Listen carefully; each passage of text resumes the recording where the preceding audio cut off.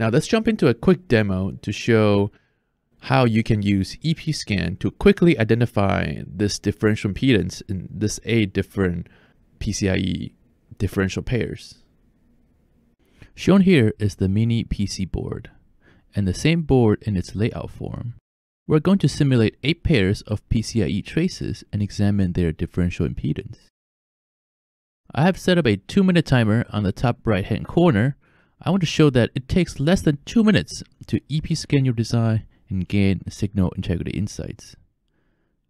I will start the timer now and click on EP-scan. Right now, a license check is performed in the background. There is also a demo mode that does not require a license. We will click on a new project to import our ODB++ file. To keep it real, I include the folder navigation time.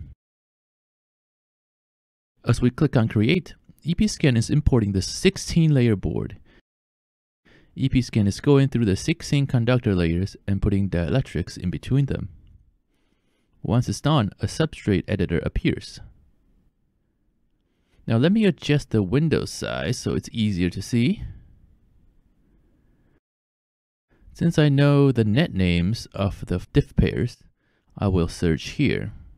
There are 8 traces from TX0 to TX7. I will select the traces to analyze. Once selected, the nets can be sent to a test plan. Now we'll apply an impedance specification to all traces. There's a list of built-in specifications like the PCIe standards. You can also create your own. After assigning the spec, we're ready to run the simulation. With less than 40 seconds to go, we will kick off the simulation. We should expect 91.5 ohm as the differential impedance. Here comes the impedance results. It's mostly consistent with what we expect. There's one different differential impedance.